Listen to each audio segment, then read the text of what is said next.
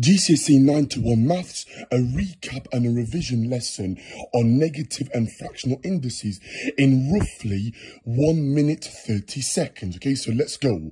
Okay, so looking at negative indices, guys. So the first section, you're looking at negative indices.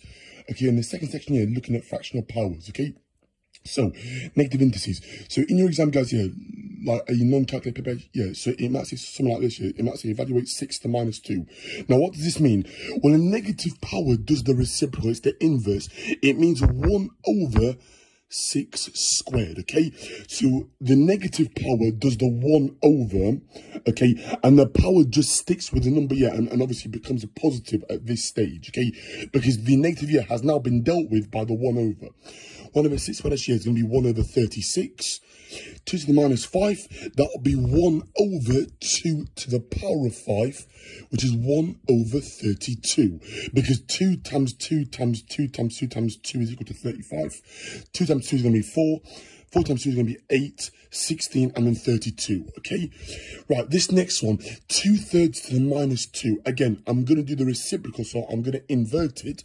So it becomes 3/2 squared, okay? So that will be 3 squared, which is going to be 9, and then 2 squared, which is going to be 4. Okay, I'll leave it here as like a top heavy fraction for now, but you can obviously write it if you want here as 2 1/4 or 2.25. Okay, either answer would suffice. Okay. Right, looking at some fractional indices now. So 25 to the power of 3/2. So here it's a bit more trickier. And this one here is just explicitly higher tier only, this section, okay? This could appear on a foundation or higher. So here is, I do the root of the denominator. So yeah, and this is here, it's a square root, actually, or the second root here of 25, okay? Which is 5, and then I raise my answer to the power of the numerator. Okay, I do the root of the denominator, I get an answer, and then I raise that answer to the power of the numerator. So 5 cubed is 125. Okay, so in general, a to the n over m is the nth root of a, all to the power of n.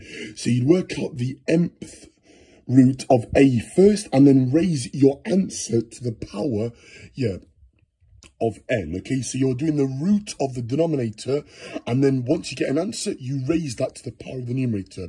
The last part to mention here, any number to the power of 0 in maths is equal to 1. Okay, and any number to the power of 1 is just itself, guys. Yeah, so make sure, yeah, that you are also happy with that, and make sure, yeah, that you're happy with like the laws here of indices. Okay, if you multiply with the same base, you add the powers. If you divide with the same base, you subtract the powers. Okay, so make sure, yeah, that you're happy with your negative indices, fractional indices, yeah, like laws of indices, yeah, for the multiplication, division, power to power rule. Okay, yeah, and obviously powers of 0, okay, and powers of 1, okay? Any number to the power of 0 in maths is equal to 1, and any number or letter to the power of 1 is just itself in maths, okay? So they are obviously like key bits to remember, okay? And a negative indice does the reciprocal. It does 1 over, okay? So the minus power does 1 over, okay? It flips the fraction. Okay, that's it today, guys. Yeah, sorry if actually going a bit over. Hopefully it makes sense. Thanks for watching, and I'll see you in the next video, okay? Bye for now. Good luck with your revision, okay? Speak soon, okay? All the best, guys.